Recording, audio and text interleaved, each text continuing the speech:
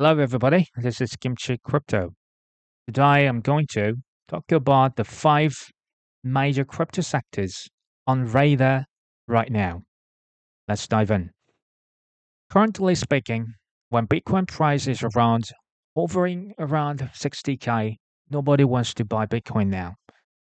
But a year later, it could be 6 months, 8 months. I don't know the exact timing yet. But when Bitcoin price reaches 100K, I definitely, I do believe that a lot of people around the whole globe, they must be rushing to buy Bitcoins. This type of thing has been repeated over and over again. But my question here is, isn't it worth checking out which crypto sectors could rise this cycle, especially when those are very undervalued like these days? First, layer one. Layer 1 blockchains are the basic platforms for every single application in crypto in blockchain. It can be used for stablecoins, it can be used for RWA, DeFi, and so forth, such as Ethereum, Solana, Avalanche, Cardano, Near Protocol, Algorand, Ton, Telegram Ton, and Tron, things like that. Second, I think RWA as well as DeFi both of them are closely related to each other. Without DeFi, RWA tokenization cannot exist. Now, blue chip altcoins in this sector could be Under Finance and Aave. Aave is one of those DeFi protocols. Third, gaming sector. When you think about gaming, nobody is very much interested in gaming these days. But when you think about of the gaming developers are using the Avalanche as their layer one platform, as well as Immutable X. It's the most used and popular blockchains out there is Immutable X amongst the layer two Ethereum blockchains. And Beam could be alternative choice when you think Avalanche or IMX is highly overvalued. Fourth sector is DePIN, decentralized physical infrastructure network. And this DePIN is closely related to AI because in order to implement those AI, 3D modeling stuffs, you need the computing power as well as storage, IoT, and data indexing protocols such as Graph. So it's like RW and DeFi. It needs each other.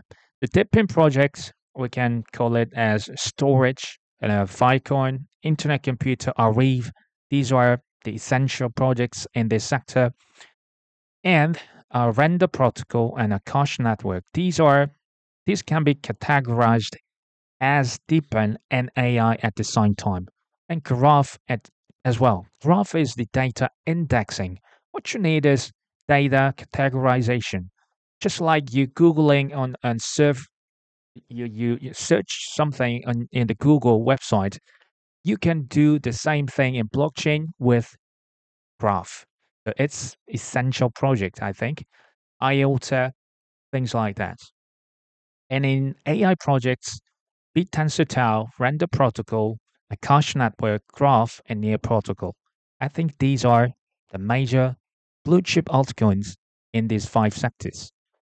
Last but not least, when you think of the USDC stablecoin, this was issued by Circle, and was funded by BlackRock, Fidelity, the Wall Street giants, which means BlackRock is expanding their territory not only in the United States but over the whole world. They already printed issued USDC and Eurocoin in the European countries, EURC, through using 15 plus blockchains already on Algorand, Arbitrum, Avalanche, Base, Cello, Ethereum, Hedera, Near, Cosmos, Optimism, Polkadot, Polygon, Solana, Stellar, and zkSync. And XRP will be added later. When I just categorize these all things into layer 1 and layer 2, layer 0.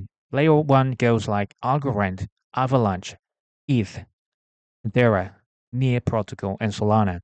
What about layer 2s? Arbitrum and Cello. Cello was initially layer 1, but it's now layer 2 now. The base is from Coinbase layer 2, Optimism, Polygon, and zk-Sync. And layer 0 is the bridge between layer 1s, layer 2s, and other platforms. It's about interoperability, blockchain of blockchains, such as it includes Cosmos, Polkadot, and Chainlink. I think these can be used in not only this cycle, but for the next 5, 10, 20 years or more in RWA or in DeFi, in whatsoever applications, these layers could be used by multiple corporations, individuals, and so forth. What do you think? Thank you for listening.